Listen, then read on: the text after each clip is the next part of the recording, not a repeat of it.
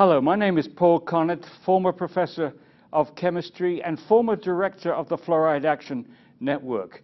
We have a major study that's been published today in Environmental Health Perspectives, one of the world's leading journals on environmental health, and a publication of the National Institute of Environmental Health Sciences. The study was a study of in utero effects of fluoride on the brain. It's a study from Mexico. It took 12 years to complete, a very thorough study with many and all the confounders that they could think of, and they found a statistically significant relationship between the amount of fluoride in the urine of pregnant mothers and lowered IQ. This vindicates our work since 2000. In fact, since 1996, my major concern has been the effect of fluoride on the brain. In 1996, we had the first two studies on this published in the English literature.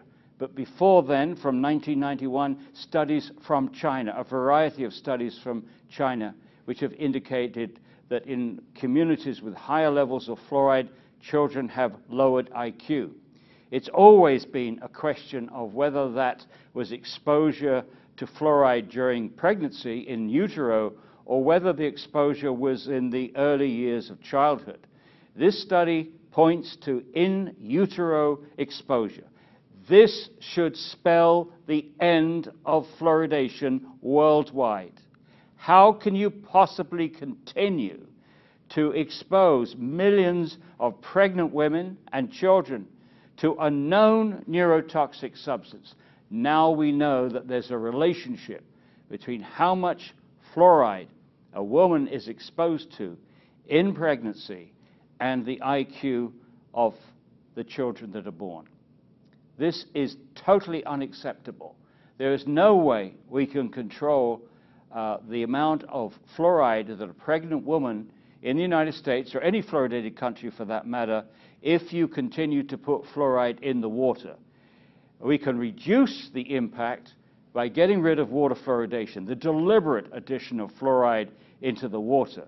But we still have to worry about the amount of fluoride that a pregnant woman gets from toothpaste, fluoridated toothpaste, and how much fluoride she gets from fluoridated pesticides and fertilizers, and some in natural food like teas.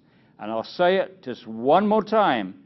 How on earth can any government justify lowering tooth decay by a small amount, or even a large amount, but in this case, by a very small amount, maybe one cavity over a lifetime, if indeed you are impacting the mental development of our children from the very beginning of life? This is totally unacceptable. It must spell the end of fluoridation worldwide.